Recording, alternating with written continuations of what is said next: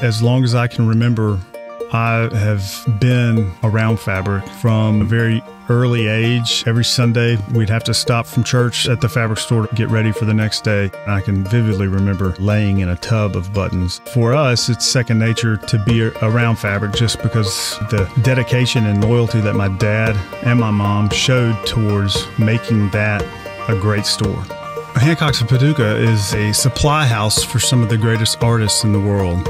Quilting as an art has evolved from a necessity into an art. They are painting with fabric. Most people get into quilting through someone in their family. Fabrics carry some of the history, the designs. They're all something beautiful from the past. We have 60,000 square feet of fabric.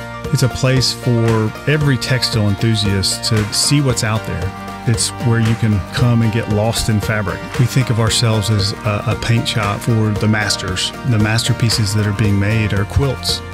We're fortunate enough to have some of the best quilting artists employed at our shop. They're so good at what they do. There's a sense of community and a sense of loyalty among our customers.